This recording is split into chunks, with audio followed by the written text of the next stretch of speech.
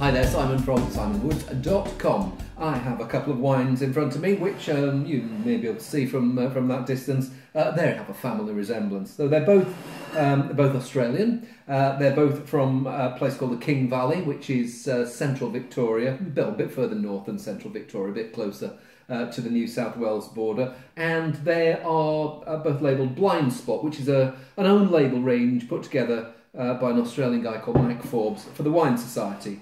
And they're Italian varietals. So I've got a Garganega, main grape of Soave, and I've got a Barbera. And there's a big Italian heritage in Australian wines. You look at, a name like De Bortoli, where does that come from? Scarpantoni. There's a lot of Italian families that have been growing grapes there for decades. Some of them date back to the 19th century. I've got a suspicion that these two, Brown brothers, who have vineyards in the King Valley, have been making Barbera for quite a while, and I wouldn't be surprised if either they own these vineyards or they know somebody who owns these vineyards, and Mac Forbes has been and knocked on their door and said, look, anything that I can use for these blends. Anyway, without further ado, let's give them a go. So this is the Garganega, weighing in, vintage 2016, weighing in at 12.5% alcohol. Good Soave has, it's one of those wines where it's not so much the fruit that talks, there's creamy texture, there's this light peachy character, and the good ones have a density and this floral perfume about them, and I do get a little bit of that character coming through here. It feels like it's not the most complex of wines, but it feels like it's one of those where you plonk a bottle on the table and suddenly you look and it's empty, which for me is as good a test of any as anything for the quality of a wine. But it smells enticing, a slight exotic edge to it, but yes, this blossom character, rounded, textured, refreshing, a little bit of weight to it, this peachy weight, and then this slightly creamy. Creamy, almost like the fruit flavours, something like blood oranges and peaches. So it's that blood orange citrus edge that's giving the freshness to those creamier peach characters.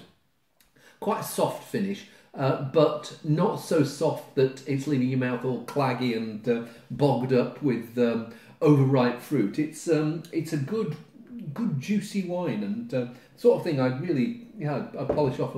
Certainly, well, not me personally, but yes, it would pass a second bottle test. Somebody said, shall we have a bottle of something else, or shall I have another bottle of that? I'd go, wouldn't mind another bottle of that. Second wine, 2015 now for the Barbera, again from the King Valley, weighing in at 13.5%. Let's give it a whirl. Now this smells like a much more conventional Australian red.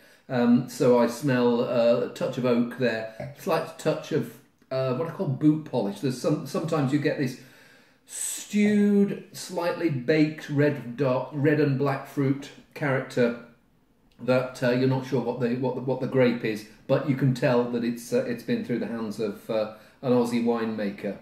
So it doesn't smell as interestingly different as the Garganega did, but it smells okay. Yeah, that slightly baked jammy edge. It's okay. The Garganega's really nice. Here, I think this is definitely a first bottle. I wouldn't be calling for a second bottle of this. I like that juicy red berry character and a little bit of black currant in there.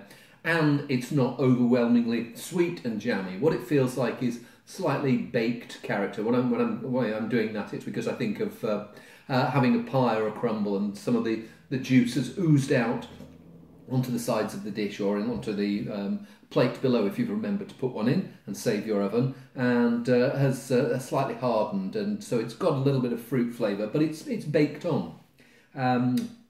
It's hanging around in my mouth, and it's certainly not unpleasant, and I would probably proffer my glass for a second, but I might wonder whether there was anything else on offer. But with the Garganega, it's definitely a second glass and possibly a third glass type of wine. See you soon.